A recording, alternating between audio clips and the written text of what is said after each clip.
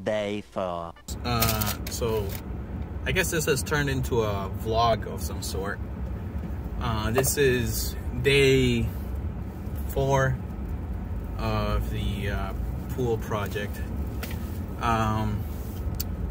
So I finished removing the old carpet, and right now I just picked up the new carpet.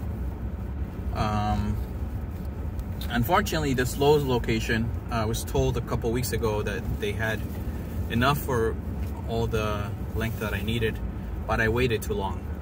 Over the last like 4 days, people bought out most of the carpet roll. So I was able to buy the 19-foot length. Now I need to go to the other Lowe's to get the rest. Thank you. What I found was, though, that it was super easy to put in the pickup truck bed. I didn't even have to use the window. I'm borrowing my friend Charlie's truck. Shout out to Charlie. Thank you for letting me borrow this truck anytime I need to carry something big for my projects. I'm still willing to buy it if your dad ever sells it someday. Anyway, so yeah, I was able to fold the carpet. It's not that stiff as I thought. I actually got it out of the Lowe's in a normal shopping cart, so you just fold it and put it in there. A lot lighter than I thought, so I should have an easy time cutting this by myself. Now, on a side note, I just wanted this for the record, since you know, someday I'll probably look back at this video. Since I have the pickup truck, I also decided to buy some lumber or wood for my next project, which will be putting up a plastic shed for the pool toys and other pool supplies. So I wanted to get some of the wood for the foundation. I ended up picking 2 pressure treated 4x4 8 feet long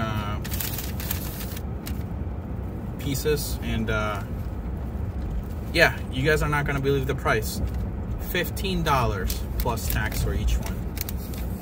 $15 for, so a total of 32 something for 2 pressure treated 4x4s. That is insane. I don't know what the price of it was before COVID, but it definitely wasn't $15 each. I was gonna pick up the 4x8 sheet for the floor, and first of all, like, I don't think I could have easily put that in the truck by myself. But then I saw the price, and I think I'm just gonna wait a little bit. Maybe I can find a recycled piece or something, because the price was $52 for that, for the cheapest 4x8 sheet I could find for the floor. So just yeah, just a little side note on the wood right there. So prices are through the roof.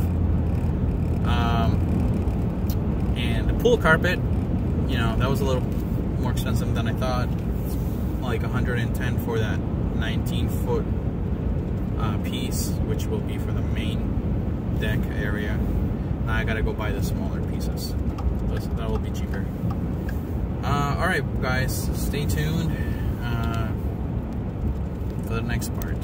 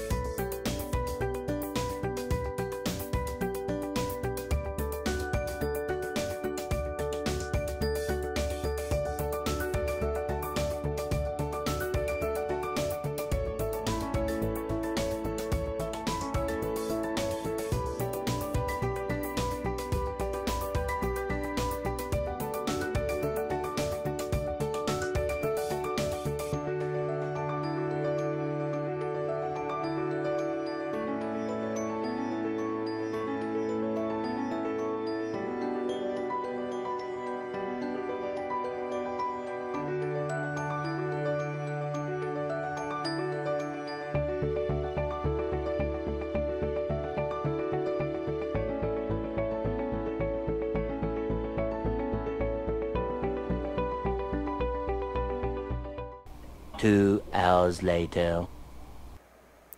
Hey guys, unfortunately, I didn't realize my phone has stopped recording before I started doing the main section, so I don't have footage of that. But it's all glued down the same way the other two pieces were glued down. It just took a little bit longer.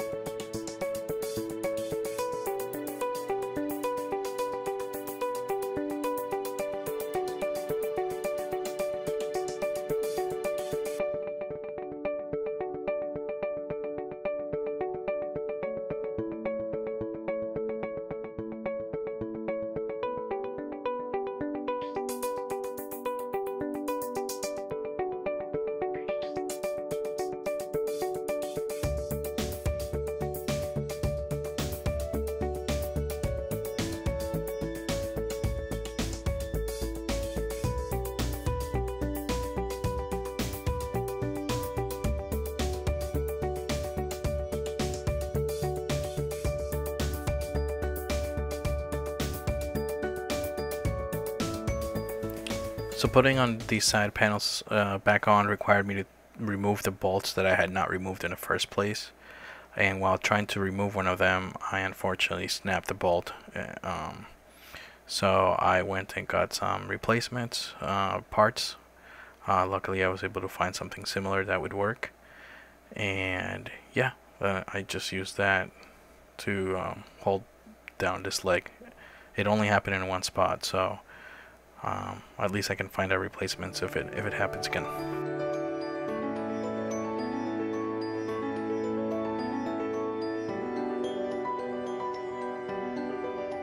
As the final touches, I decided to give these ladder holders a new coat of gray paint, and as well as these caps of the posts.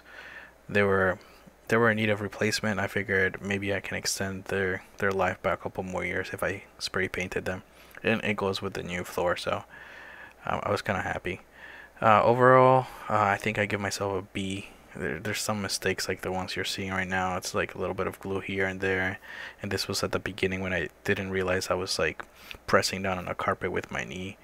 But overall, I think I'm happy. You know, it's a B plus in my book. Looks great from what it used to be, and I don't think you can notice those glue spots too much. So leave a comment, guys. I don't know, what do you think? How did I do? If you're ever gonna do this, I have a lot of advice, so feel free to ask me questions. Thanks for watching.